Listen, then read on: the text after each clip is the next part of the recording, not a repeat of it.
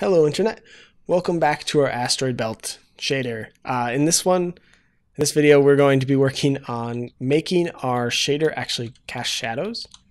So we actually kind of broke that in the last video, and so the idea here is hopefully it's going to be a short video, but we're going to get shadows back.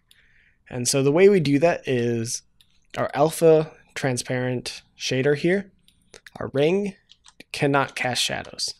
So we need something else that can do that.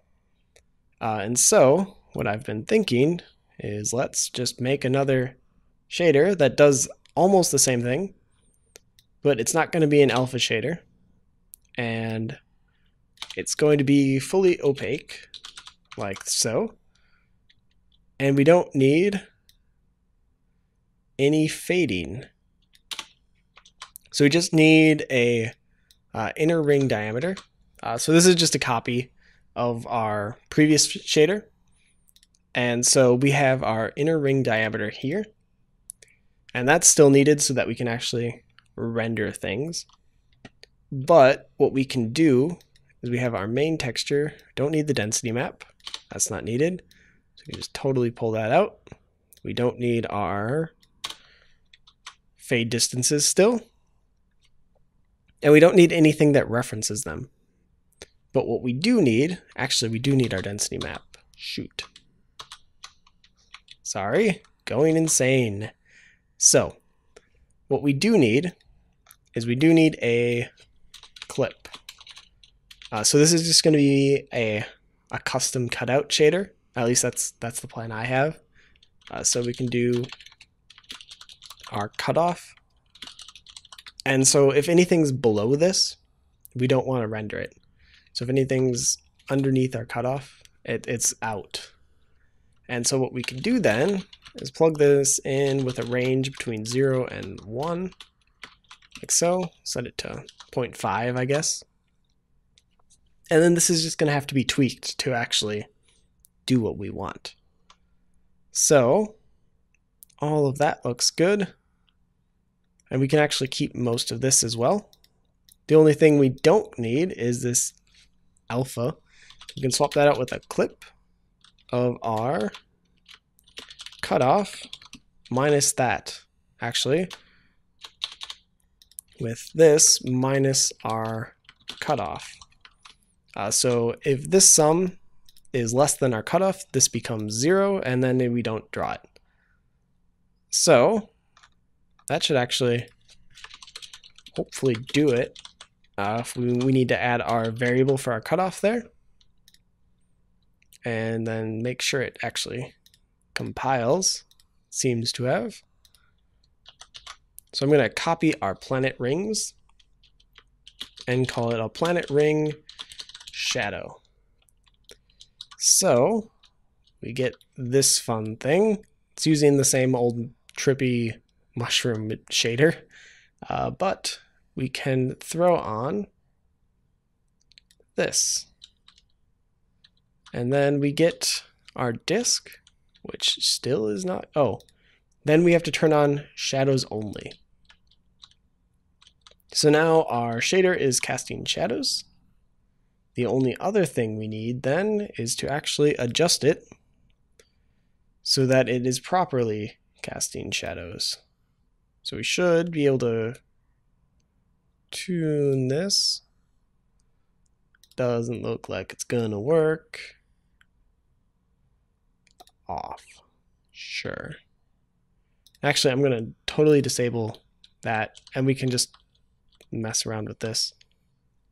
Our planet shadows, not shadows only, on. There we go. Okay, so we should now be rendering shadows. We're not rendering shadows. That makes us render them. That doesn't. Weird. Very weird.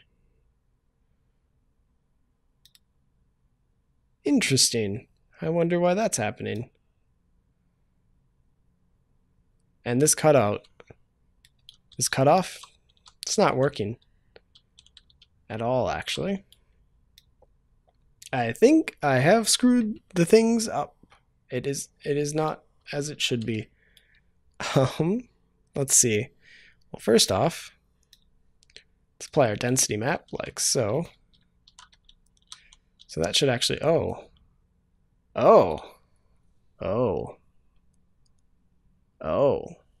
I see.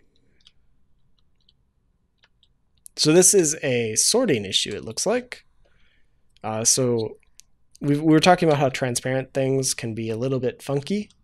This isn't transparent anymore, but it's still a bit funky.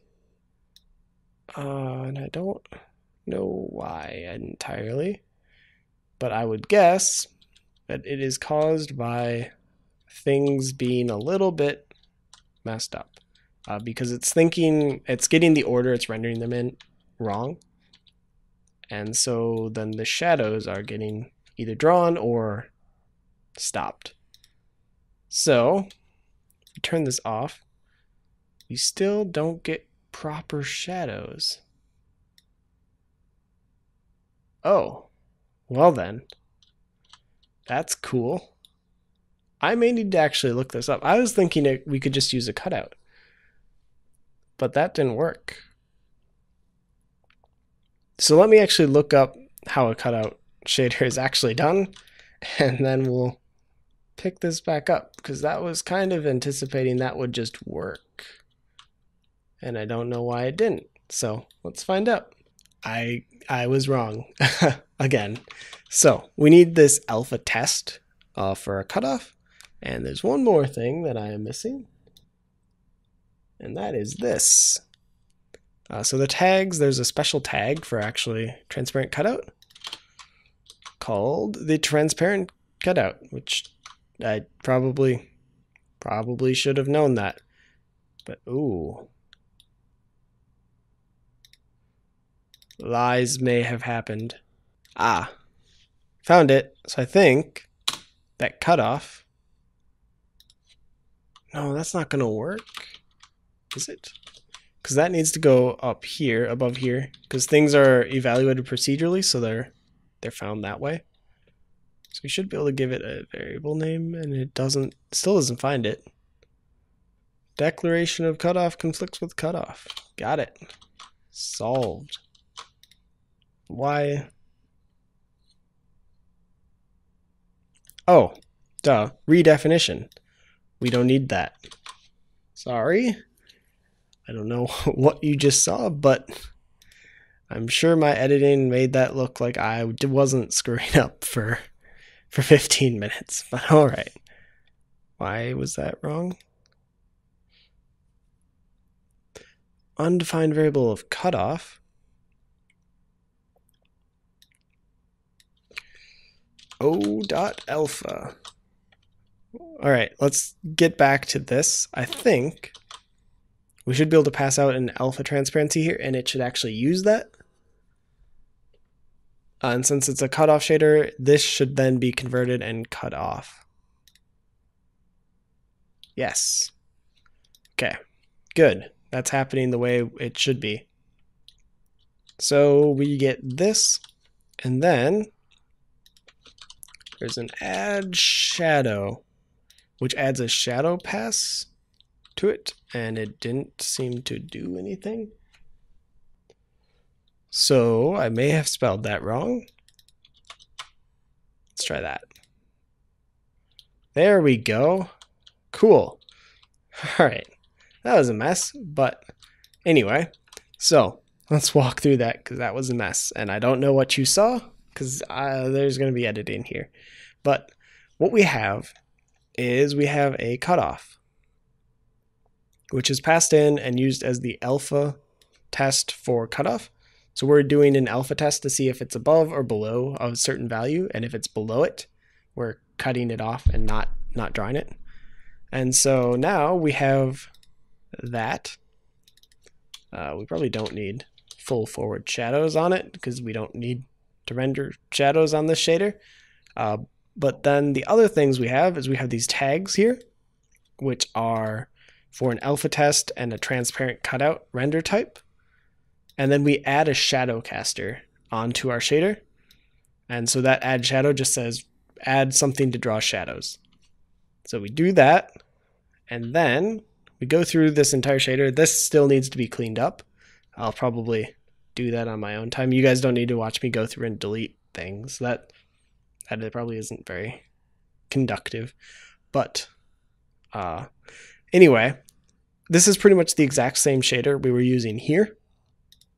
The only difference is now for our alpha, we're actually passing that into a cutoff shader rather, and we're actually cutting things off, so we get shadows on our planet, which is cool. So then I can, not turn them off, make it shadows only. So now we don't have a ring, but we do have shadows on the planet. And then we can enable our better shader for that.